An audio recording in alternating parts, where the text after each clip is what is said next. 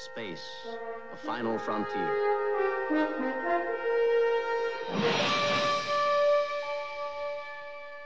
These are the voyages of the starship Enterprise. Its 5-year mission, to explore strange new worlds, to seek out new life and new civilizations, to boldly go where no man has gone before.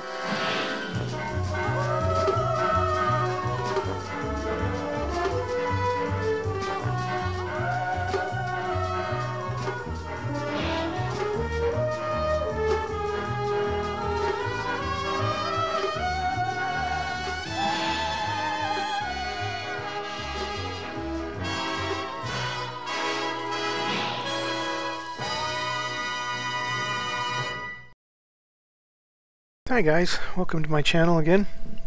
I'm making an instructional video this time at the request of a friend of mine.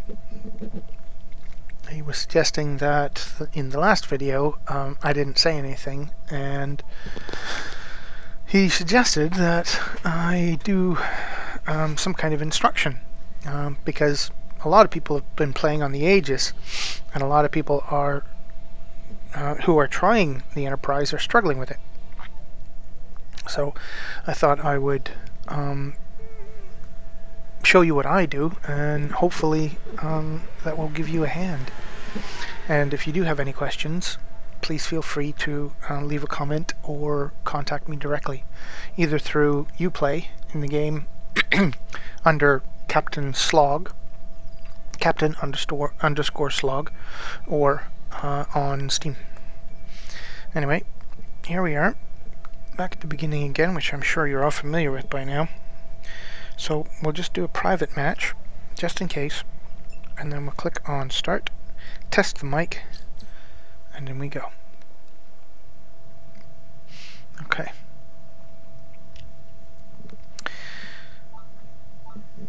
There she is. Is just going out and cataloging anomalies, and you get a random determination of when you bump into Klingons or if something will show up and try to blow you up. But I think it's still random enough that anyway, let me just start the whole damn thing.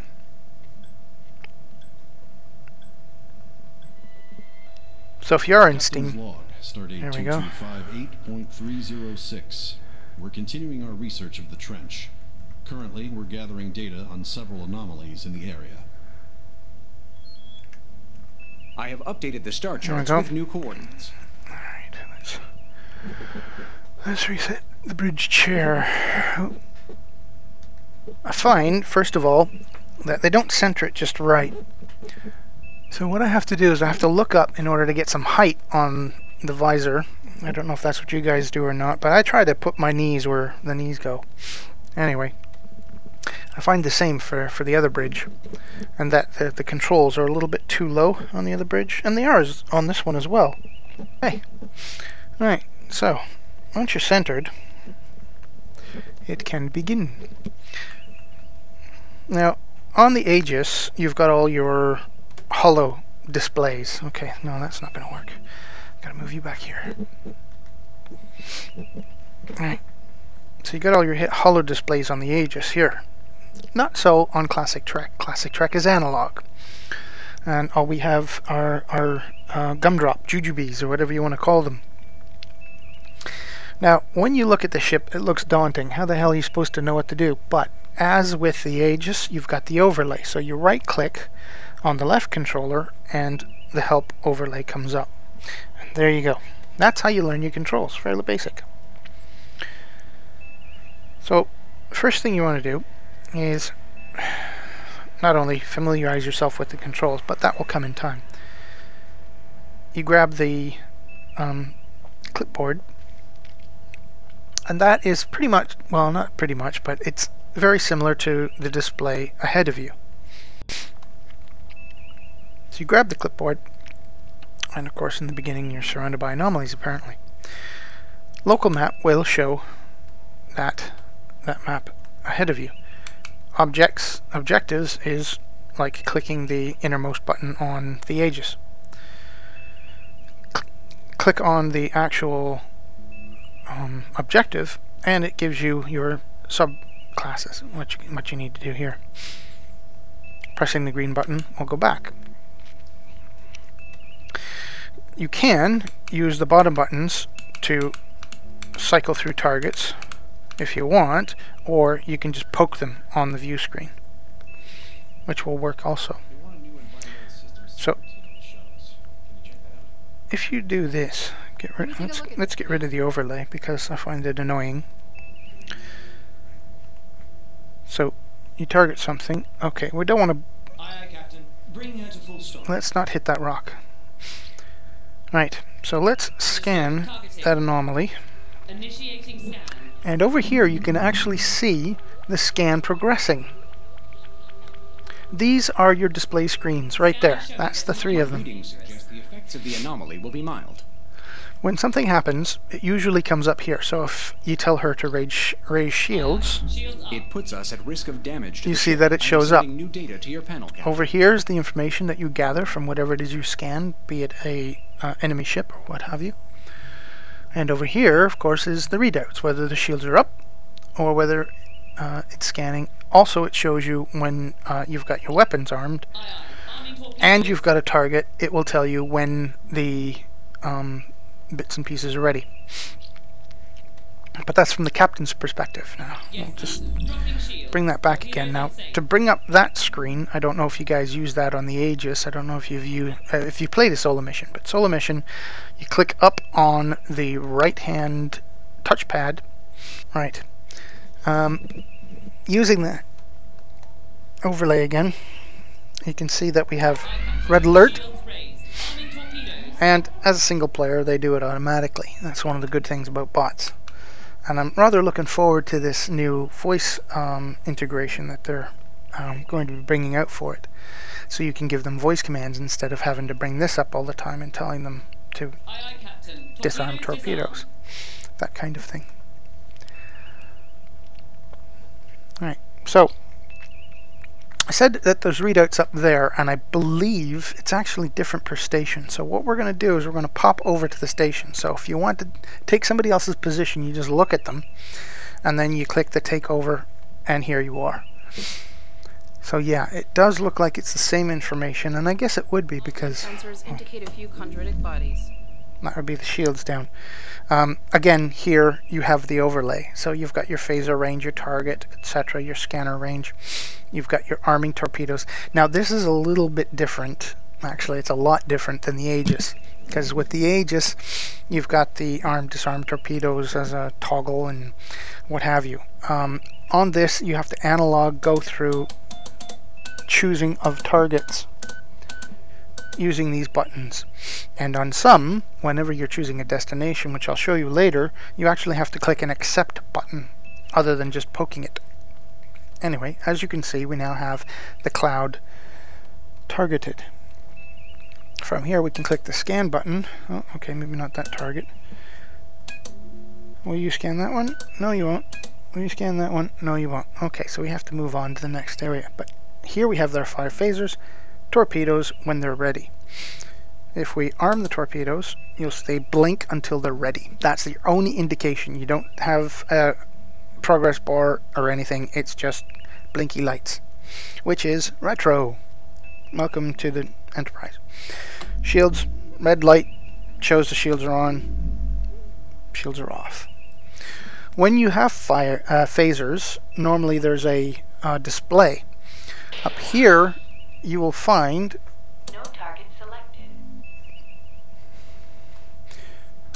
see, so easy to forget. No valid target. No target. Phasers, there we go, invalid target. It shows you the charge of the phasers. Instead of on your panel, you got to look up at the readouts, which I guess makes sense because, well, that's probably what they had on the bridge. I also want to point out that this bridge is fairly accurate in scale as well.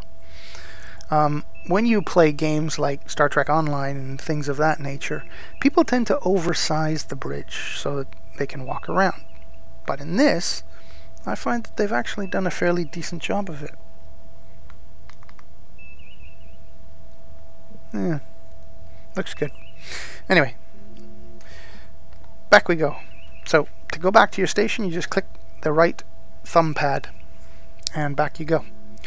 Next station, let's look at let's look at engineering. Why the hell not?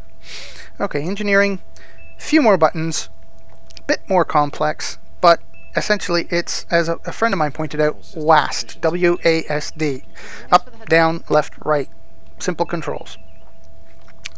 Next destination, previous. So here is what I was talking about earlier. When you bring up the warp map, let's say we want to go to Ryburn, we will just choose next destination, or you can go backwards and skip back directly to it.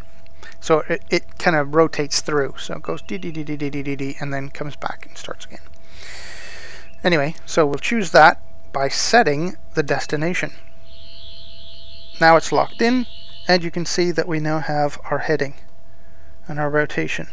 So like the other ship, we have to rotate and get to it. Unlike the other ship, we don't have the corridor.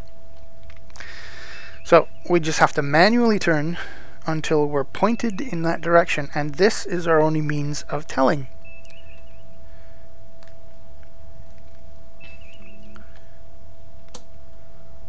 So you'll find yourself looking down here quite a lot. And there it is. So here we go. Right. So now that we're aligned, all we have to do is punch the switch, which is up there. You just have to remember where it is. That's the trick. Alright. Now, unlike the Aegis, we've got a toggle of forward and reverse. You can't just sort of like put the speed up and down. It has to increase the speed. Now, here's the trick. When you go forward, increasing the speed and decreasing the speed obviously goes back and forth. Forward, decreasing the speed will not bring you backwards. It drops you right down to 0. You can't go any slower than slow. This is the current speed overlay. So when you actually start adding speed, it will display on these jelly beans, or whatever you want to call them, gumdrops. Full stop takes it all down. Speed, as you can see that I've been looking at every now and again, is up here, and it tells you whether you're going forward or reverse. When you click reverse, oops, click reverse. Okay, so here's the difference. Likely, what you would think, well, logic would dictate that in reverse, if you decrease the speed, you're going backwards. Not so. Now that we're in reverse gear, increasing the speed will take us in reverse, and decreasing the speed will bring us up to 0 again, or bring us forward. So keep that in mind. Forward is increased speed forward, and reverse is increased speed in reverse.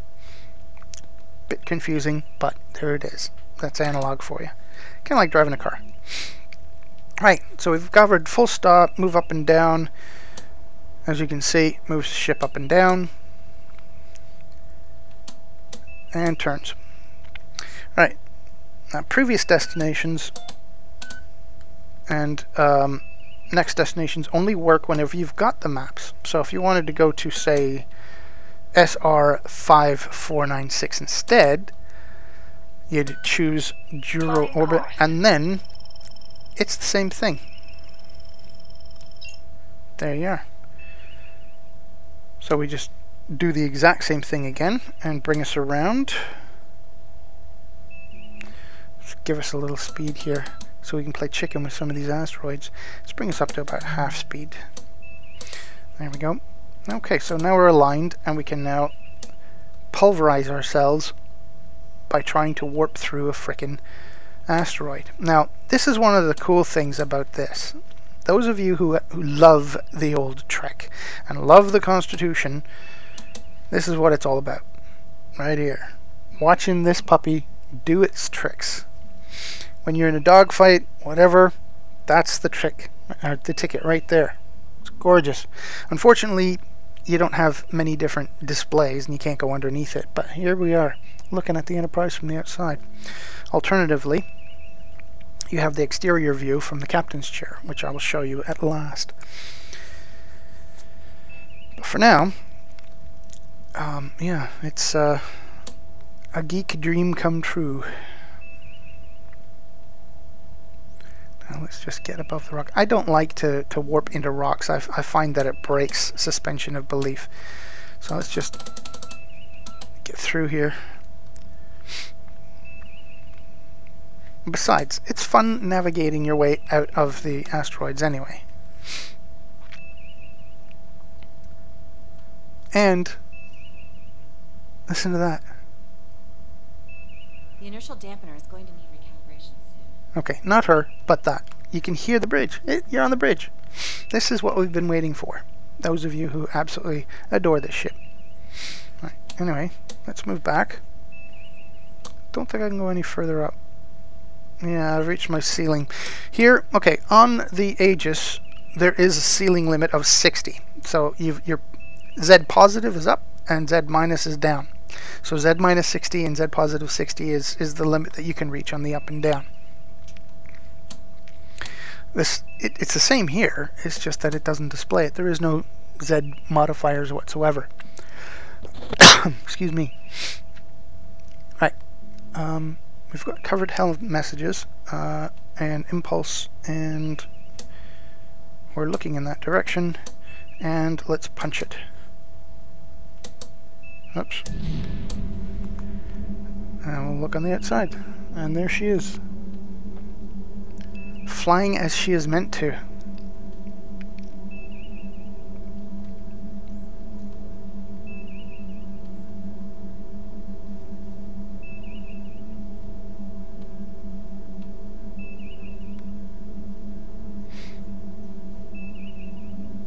There it is. That's the ticket. Now the other view screen is almost 3D, and as you can see, this is retro Trek, so everything is all 2D. Now I'm going to go back to the captain's chair. Let's get rid of that, and let's pop back for now. Okay, here we go. Now in the captain's chair, we've got, bring up the overlay. When a hail comes in, obviously, click the accept hail. Comes up on the display. It's like the third button on the Aegis control. This would be the fourth button, red alert, that everybody accidentally punches at one point or another. But here we have the impulse map and the warp map. So, like Helm, you will have these buttons as the captain only in single player. As a matter of fact, the only thing that you have in multiplayer is your clipboard, your red alert, and your accept hail and the views. Those are the only things you have. You don't get to go into impulse map, warp map, or any of these, because that's the job of the Helm, Warp core efficiency numbers are as it is in most ships. So it's very similar to the Aegis again. I'll add that to my queue. So let's bring up the exterior view so that, like on the Aegis, you can see. And let's come to a full stop so we don't bash into those pillars. Right, so that's our exterior view. Then we've got, once we have a target, we can magnify the target. So let's get ourselves a target here. Okay, and let's, we can't scan the target. That's unfortunate. Now, here's the difference. This is something I should bring to your attention, is the fact that when you're looking at different sections, they bring up their options. And depending on what they're doing at the time, they have different options. I don't know if you guys are aware of this or if you've played it or not, but I'm going to cover it anyway. When you look in the center, you have ship commands, and that's where you prepare for warp, prepare for impulse, and engage target. Now you can tell them to you can tell approach the target, and you can tell her to bring weapons and fire phasers and so forth manually. But overall, these are the ship commands, and you can use them to engage the target, and that will automatically set them in motion, and they will do what they can. Analyze the target, she will scan and figure out what you need to do. Transport is the only command that we have to transport in single player. This is where it is. You got to look in the center screen to do it. Right. Okay, now that we have a target, magnify the screen, and there's the old Trek on screen. And there she is. As a matter of fact, we've played a bit and have done this, and we find it quite effective because unless you've got an asteroid field like you have in practically every frickin' system that we go to, the ensign will be able to pilot using the main map here, if it's open space. And sometimes he'll even attempt it if it's not. I know a pilot who likes to crush into big things that are in the way, and he's probably watching the video right now and he knows who he is. But if you're not that crazy, you can still manage it, even if you're that crazy. Right, so take off magnifying, and then we have a target view. Throttle to 0. Right, so this one, it tends, okay, go away. This one, it tends to keep the camera. So if the target is over here and the camera's here and the ship's here, right? If the target moves, the camera will track the target. Now, I don't know if I can do this. Let's get into here. Yeah, okay, it stays. So as we turn around, you see the ship is the thing that turns on the screen, keeping the target in the center. That's actually a good tactical display. Well, for those of you who like the top-down appeal, I do not. I like the first-person shooter appeal. I like to be on the bridge instead of watching my puppet ship. But that's just me. To each their own. So I think that's everything on the captain's side covered. Pulse map, warp map, accept hail clipboard. Yep, all set. Now let's go to engineering, and I saved this one to last for a reason, because it's freaking complicated. Here we go. Right, you look at this and all of a sudden your sphincter tightens and you're like, oh my god, what am I gonna do?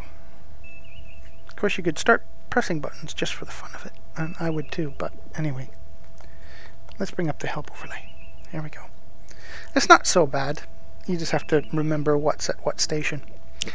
First things first, we've got our readouts up here, and this is important to the engineering and also to the captain. If you can see it from here, if your resolution is good enough, you can see how much power is being distributed to each of the systems. Transport is a main focus of engineering, and I also like to do this on the Aegis as well. I like engineering to take the transporter controls, and I like tactical to take the disable once they scan it. I mean, it just stands to reason. It's logical, as my Vulcan brethren would say. I, however, am not a completely logical Vulcan. Anyway, so here we go. We can charge the warp coils, cancel the charge, prepare warp. Let's see. It's not going to happen because we don't have anything set. So let's go set something first, shall we? Alright, so let's just say, actually, let's do it ourselves, and let's go to Rayburn.